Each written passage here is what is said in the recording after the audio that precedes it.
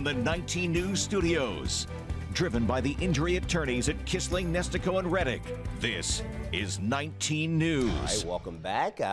19 First Alert meteorologist John Loftman joining us. And John, rainy outside. This is kind of the precursor to what we're going to see for the final few days of October. Yeah, we're winding it down pretty quickly, and this is a transitional time. We've had as much as 6.1 inches of snow on Halloween.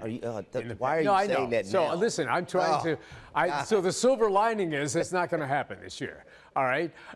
The waves are very active on the lake, and the lake is pretty churned up. And as we head off to Sunday services, maybe at 11 o'clock. 51, maybe you're walking the dog. Notice the break. The showers will be coming in rounds as we make our way through the day. Here's round 2, 3 o'clock in the afternoon.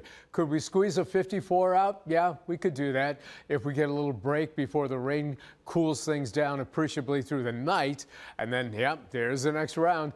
7 in the morning, we're talking about temperatures in the mid-40s with showers around. It'll be a mainly morning affair on Monday, but as we make our way through the afternoon, temperatures will climb only to readings in the mid-40s. So we're talking mid-40s to start the day and mid-40s through the afternoon. 47 can be expected. As we make our way to Tuesday morning, just a little bit of rain shower activity up here across the extreme northeast corner of the state. But look at these temperatures. We're below freezing. The growing season, of course, has ended for many. And there may be some frost around on Tuesday morning for some. Rain. We're talking about amounts of generally 1/4 inch to 1/2 inch, 3/10 inch at Mentor, 1/2 inch and a little bit more maybe at Mansfield, where across the southern tier they get a little more rain.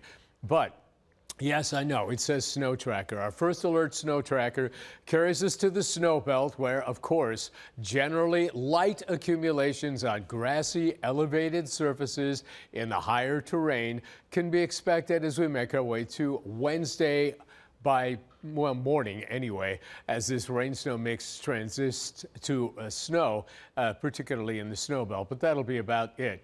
What can we expect down the line? Well, we'll take a look as we welcome November in a First Alert look at the 7-day ahead.